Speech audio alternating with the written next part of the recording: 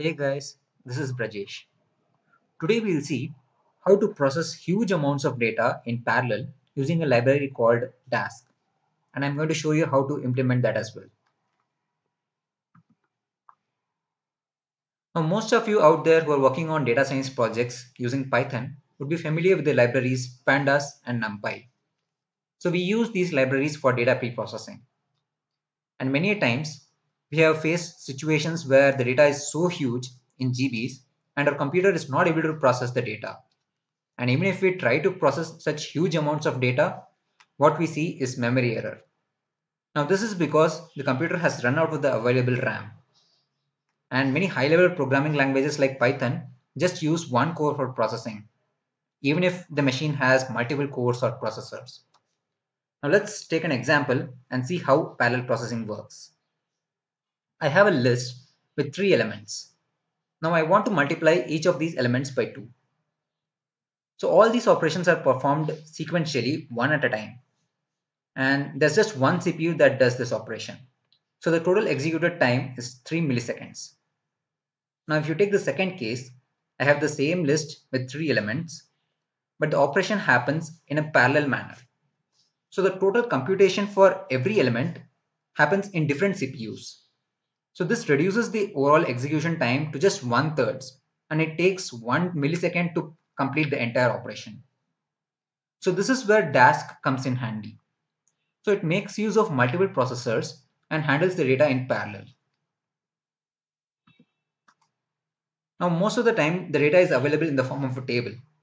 So let's see how a Dask data frame can be used. So a Dask data frame is similar to that of a Pandas data frame, but then it divides the entire set of data into several blocks. So every block is in the form of a Pandas data frame. Now let's take an example. So suppose I have a data with 6,000 records.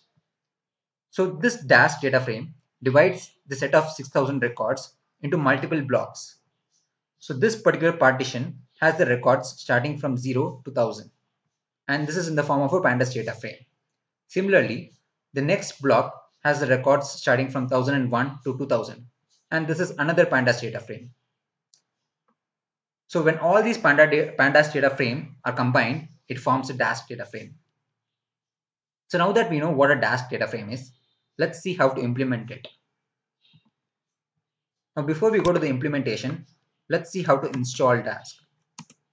So go to Anaconda prompt, and the syntax to install Dask is pip install Dask complete.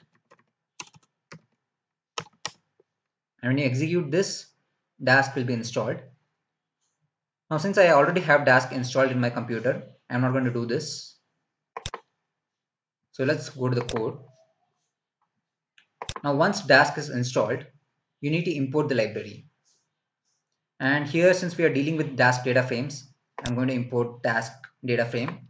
And let's import Pandas to compare the execution times between Pandas and Dask data frame. So the data that I'm going to use here is an online retail data set, and this particular data set has the transactions from 2010 to 11. Now let's import this data using Pandas. So it took around 1.28 seconds. Now let's try to import the same data using Dask, and it just took 37 milliseconds. So the functionalities of Dask data frame is almost similar to that of Pandas.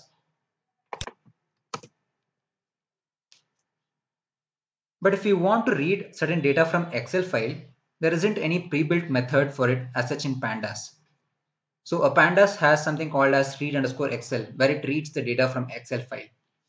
But if you want to read the same data in a parallel manner using Dask, then what you can do is you can use a function call using Dask delayed. So you just have to pass the particular function within dask.delayed, and this will read the data from Excel file in a parallel manner. Now let's read another set of data which has the transactions for the year 2009 to 10. So the way you append the data is like this. So you just have to pass the first data frame and then append the second data frame. So let's check for the number of records. So if you see the count, it has 1 million records and it happened very quickly. Now there's another way to import. So suppose you have many files with the same file name, but it ends with a different year. So the file name is the same here for me, online retail, but then I have a different year for every file. So the first file ended with 2009 to 10. Similarly, the second file ended with 2010 to 11. So there's a simple way to read all the files at a go. And I have read 2 files and it just took 41.4 milliseconds. Now if you check the type, this particular file is in the form of a Dask data frame. And it has created 2 partitions. So these are the columns that I have in this file. And these are the data types of those particular columns. So now let's check the first partition. So the first partition has all the records from 2009 to 2010. Similarly, the second partition has the data from 2010 to 11. And as I told you, this object is in the form of a Dask data frame, and all the partitions in the Dask data frame are stored as Pandas data frame. Now the way you check the columns is the same as in Pandas. So you just have to type dot columns. It will give you the list of columns. So there's one more thing that you need to know. So there's a function called compute. Now when you want to perform any operation with the data, Dask builds a graph for all the tasks that you need to do. Now this compute method processes the result and executes it in parallel. Now this compute is necessary in case of a Dask.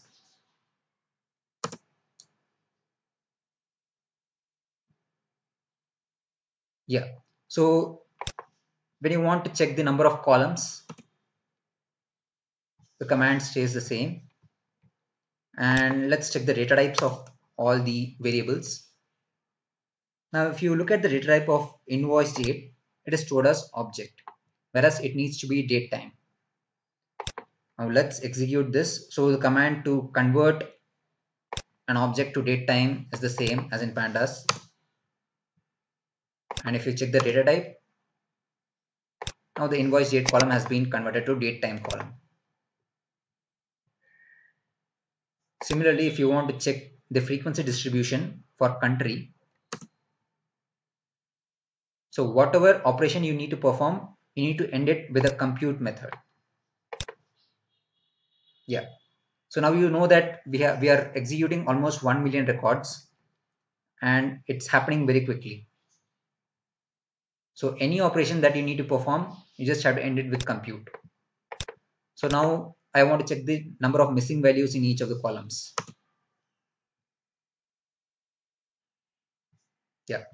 So the customer ID has close to 2,43,000 missing values.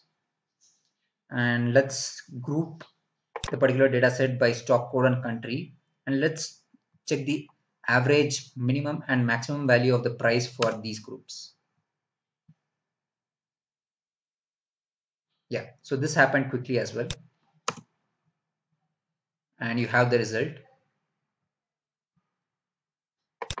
So the way you compute the correlation is also the same. So I've just picked 2 variables and I'm looking for the correlation. And the way you drop the missing values is using this function drop NA. So I want to drop all the values where you have at least one missing value. And you can also use lambda functions.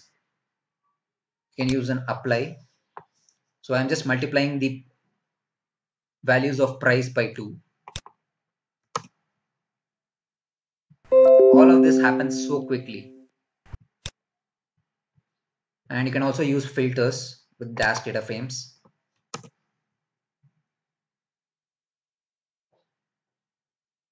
Yeah, so it gave me the result quickly.